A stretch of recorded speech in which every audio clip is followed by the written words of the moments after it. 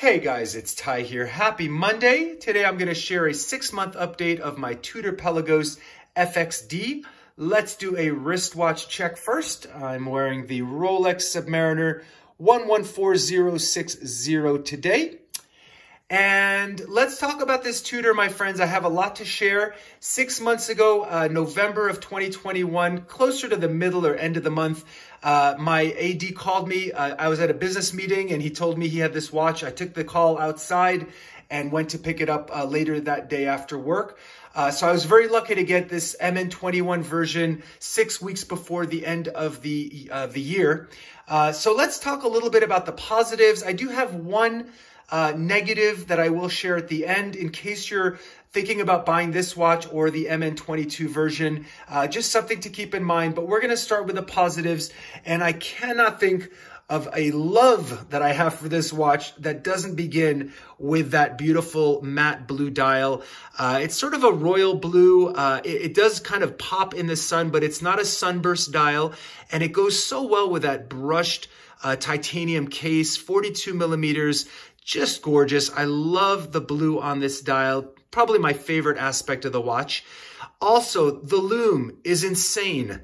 I spent the whole day gardening yesterday with this watch on. I came inside and the bezel insert is completely lumed. Everything, it's like a torch.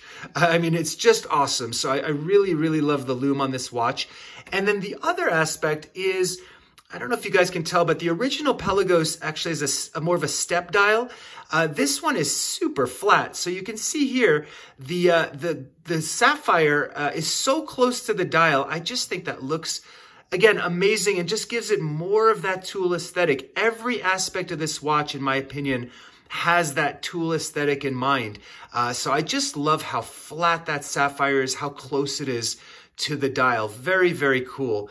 So guys, I'm going to put this on my wrist and then I'll share what I haven't been enjoying, which does have to do with wearing this watch. Now, the wear itself is pretty awesome. It sits really nicely on my 7-inch wrist.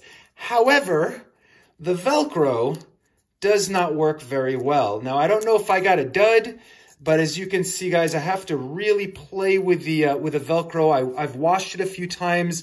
I've used an iron brush under here to try to get that Velcro to go. But once it's on there, it's not so bad. But I got to say, guys, for a few $1,000s, I thought that I would get a better NATO, to be honest. Now, the look is amazing. I think this is a great NATO.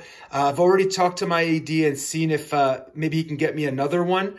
But you can see, guys, I really have to kind of do that all day. Otherwise, it just pops off, which is, I don't know if you can see that there.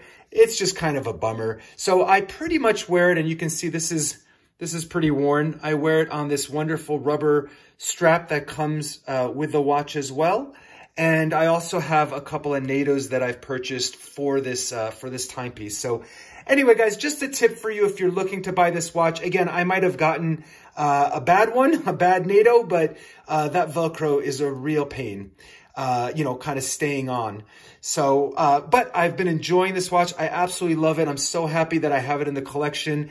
And just a little tip, for those of you that are looking for the MN21, there still are a couple that I saw on eBay in the last few weeks that are not too expensive. So you could find it for a little bit over the retail price. So anyway, guys, share your thoughts down below. Let me know what you think of the Tudor Pelagos FXD. Thanks so much for watching, guys. I do appreciate it, and I will talk to you soon.